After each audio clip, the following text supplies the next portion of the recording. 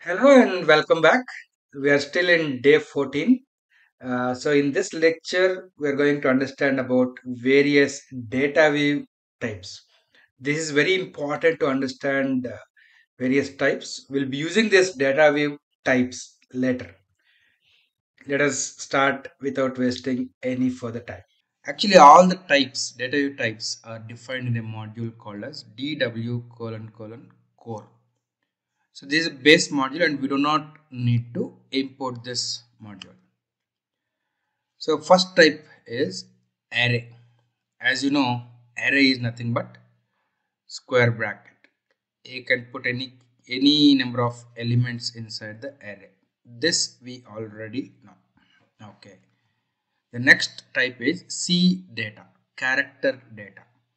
So if you have seen XMLs, in XML the body, if the body should not be parsed by any parser, we will tell that the data type is C data. You can see in this example, I'm converting the output to XML, and here user, the value is a string, but when it is written as a body to user tag, I want C data tag. See here the output. The value is inside character data, right? Similarly, age is also in character data. So C data is also another type in Dataweave, especially whenever we are writing XML and we want the value to be inside character data. This is the value. This is the way you have to use as. And there are different data types to represent date, date time, etc. We'll see all of this step by step. So basically date is a type which is represented like this: YYYY DD. This is a default. So date does not have a time component. There is a function in Dataweave called as now, which will return the current time. So here you can see now I'm calling the function which will return the current date, and I'm casting it to date. Okay, so let me show you actually without casting to date how it will look like. You can see this example here.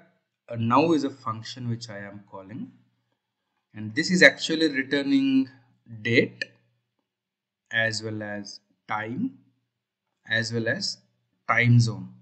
I don't want this to be displayed like this. I want this value to be displayed like a date in YYYY and DD format. So what I can do is I can cast it to as date.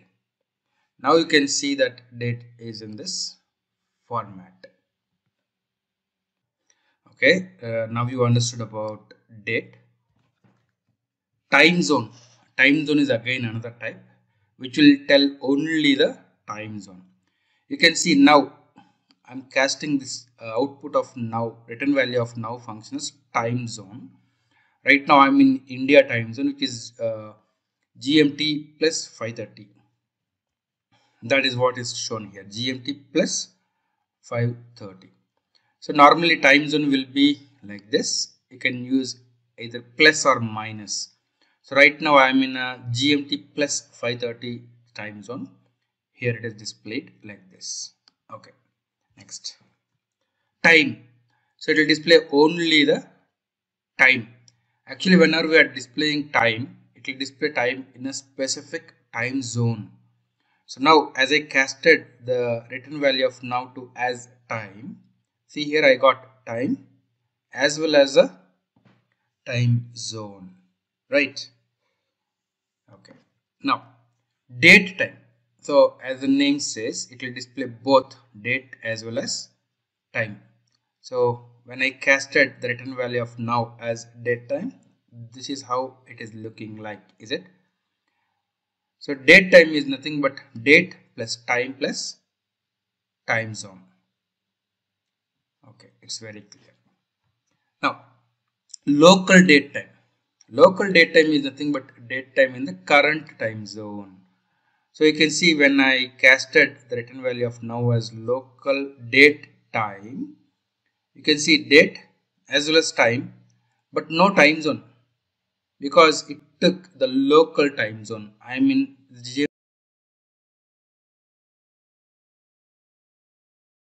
GMT plus 5:30 time zone. It gave only that. It didn't give the time zone information. It is assumed that the value which it is displaying is in the local time zone. And local time is nothing but time in current time zone. You can say this value, right? Okay.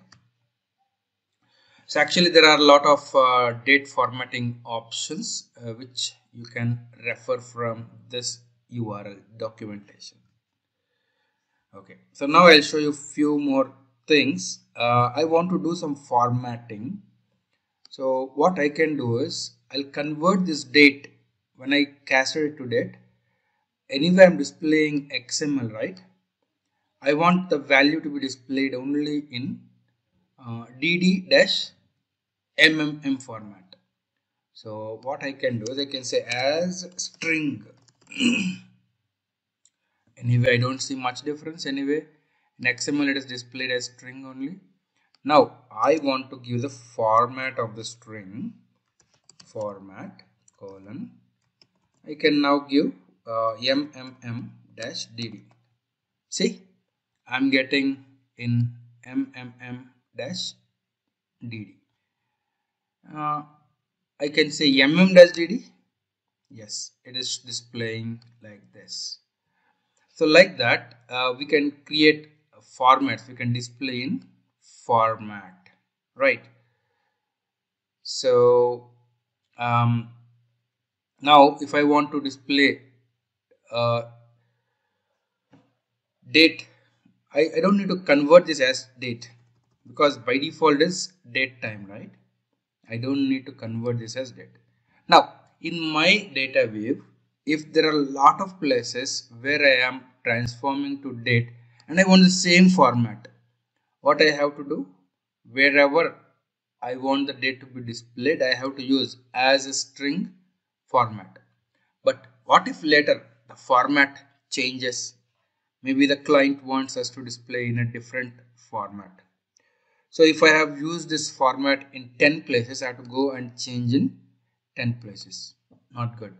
So what we can do is we can also define our own types. How? See, I can use a type and I can say my date format is equals to, and now here I'll take this. Okay. So I defined my own type called as my date format. Now what I can do, instead of using this string, this one, I'll say as my date format. The output is same. Now if I have to display date in same format, I will use as my date format. Tomorrow if the format has to be changed, I can just change in one place here. It will get reflected, right? So now you understood various important data types and also how to do formatting. Okay, let us see how to display, how to actually define a namespace. See here, we can use ns. ns, we can give an alias and the namespace. Then whenever we want to apply namespace to any XML tag, this is the syntax. My ns, the alias, hash